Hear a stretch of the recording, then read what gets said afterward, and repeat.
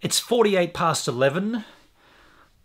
I'm sitting here trying to logically work things through my mind in regards to my live stream. I'm still setting up things that I need to have happen during this live stream.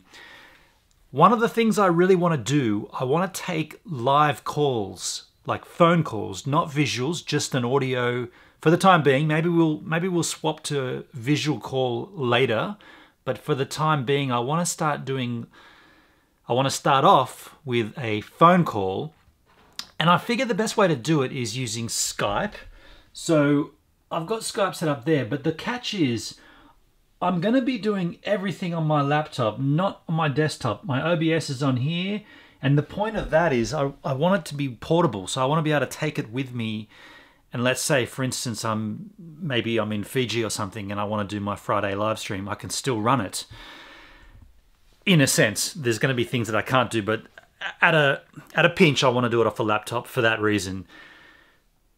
What I've got set up to start with, I've got my audio input, which is this guy here. This is a Thunderbolt audio input device, which is basically gives me three inputs. Gives you two mic input here, two XLR inputs, and one instrument. Now I use this for recording guitar and doing some material in conjunction with this guy, a Behringer, what's that, a 4-channel, I can't even recall it. This is a Eurorack MX802A. Now that's how I do music. Now what I'm trying to work out, I can't quite get this sort of sorted. I want to take Skype calls probably on my handy.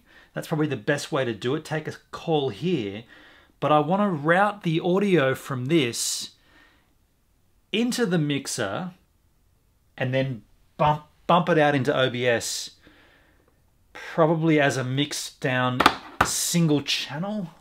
Maybe I'm not thinking about this logically enough. Should I have a separate feed coming from the desk, from the Behringer desk, into OBS of just the Skype call audio? Of course, the other thing that's kind of confusing me is if the audio from the Skype call feeds into the Behringer desk, where does my microphone come from? Because I'm going to be sitting here on mic here. I'm going to be on this mic here.